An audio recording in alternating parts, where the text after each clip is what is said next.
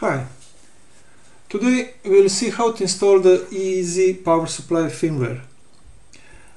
Since the power supply is using Arduino as a control board to program and monitor all functionality, we can evaluate some firmware functionality even without having completed power supply.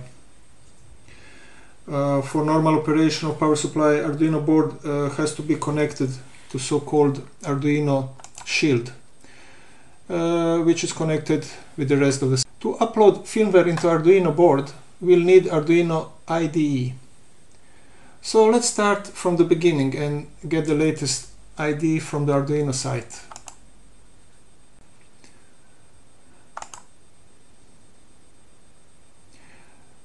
Arduino IDE is available for major operating system, and in our case we'll choose Linux.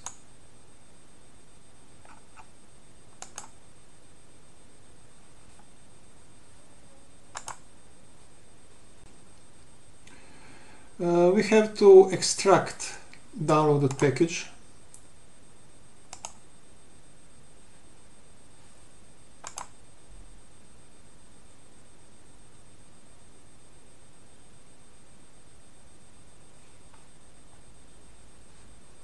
Okay.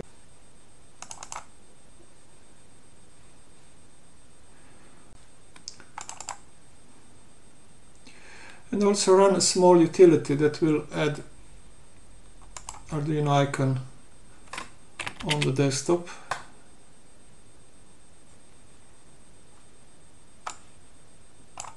So it looks like this.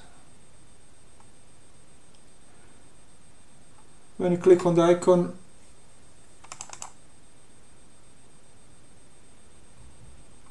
and we have Arduino IDE up and running. The next thing what we will download, it's a power supply firmware. We can go here, and from here we can go to the GitHub,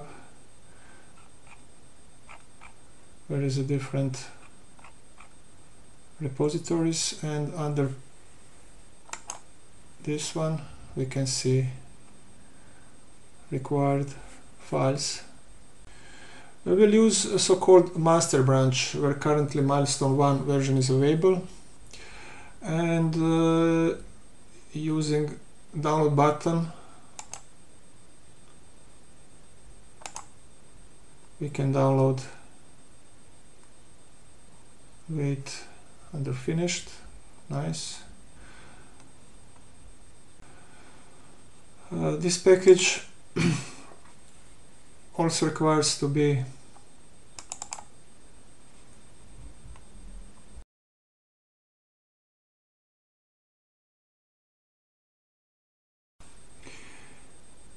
we also need to extract this package.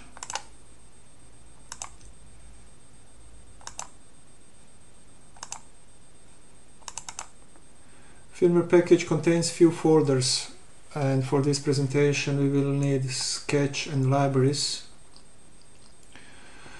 And now we can select which Arduino board will be used.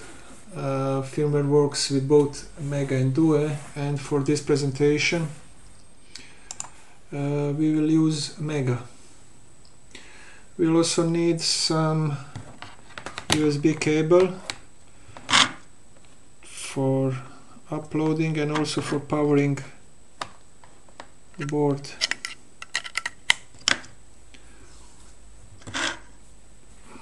Here's a small indicator for power on. On the IDE side we have to select board. For that we just need to go to Tools Board, and that's it for our Mega. And to check if board is connected and properly recognized, we can use port option under Tools and see that something is connected. The next thing that we can try to do is to simply open firmware sketch and using verify button to see is it ready for upload to the board. And if everything is fine, ID should not report any error message in this area. So first open our sketch.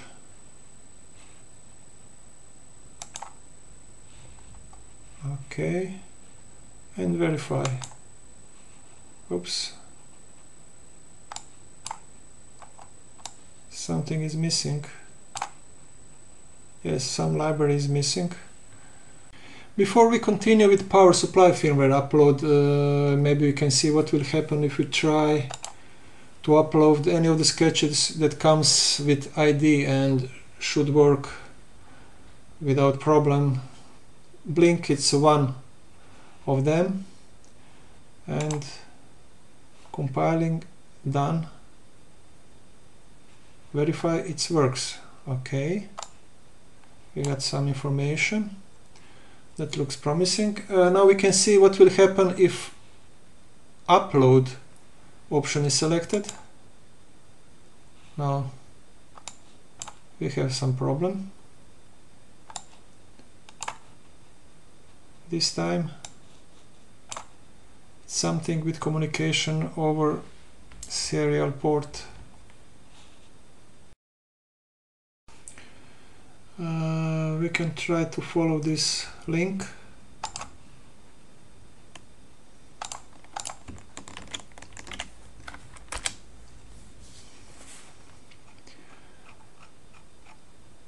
And yes, this is something what we need to do. For that we'll need terminal once again. So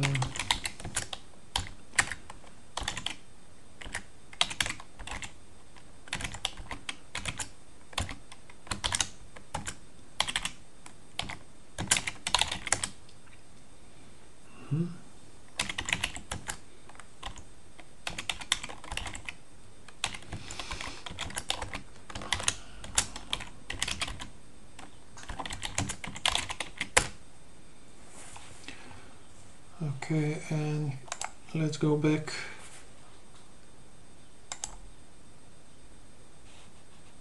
Now we probably need to log out and log in. We are back from log out and log in, and let's try it once again. Nice, it works now. And yeah, it's running. So now we can proceed with our firmware sketch. Yes, and now we can see that something else is missing, and now yeah, we need to go back to issue with libraries. We need to copy everything located in this folder to Arduino library folder like this, and we need to restart Arduino. Now let's check if everything is okay with libraries. In include library under sketch we can see 3 new added libraries what is required for firmware. Once again, go to verify. There is some errors, but it seems that it's fine. And now we can go with upload, and we'll see some activity here. We don't need this one anymore. Upload takes some time, so be patient.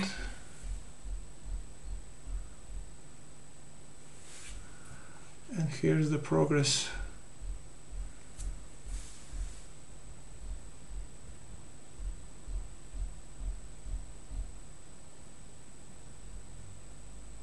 done uploading.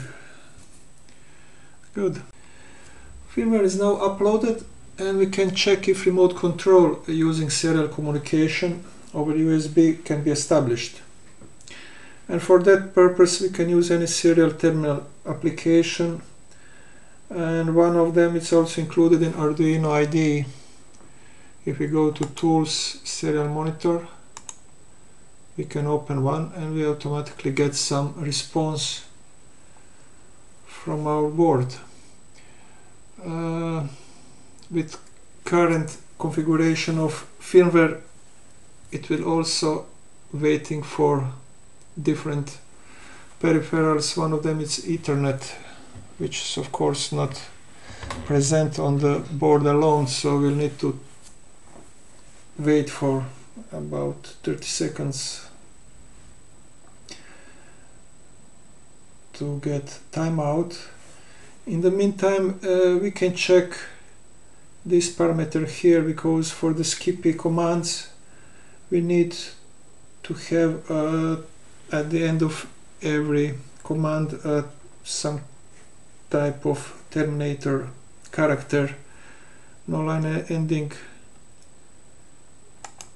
it's not good for that purpose, so we can go with any of this, maybe with this. Okay,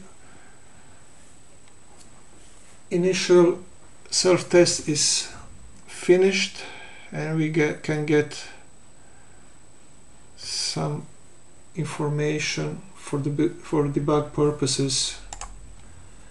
And here we can start to enter various SCPI commands. Of course, we are limited to not so many, because real hardware is not presented, but we can try some of the system command like this one, and we will get info string, or this one, it's no,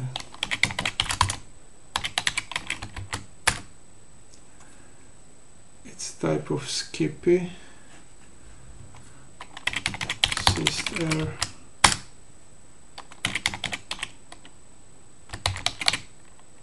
another one, clear, and so on. So this is all for this time. In some of the next video we'll present how it's possible to use firmware software simulator, where you can test every aspect of the firmware. That means any type of all of currently supported SCPI commands can be tested using the software simulator. Thank you for watching.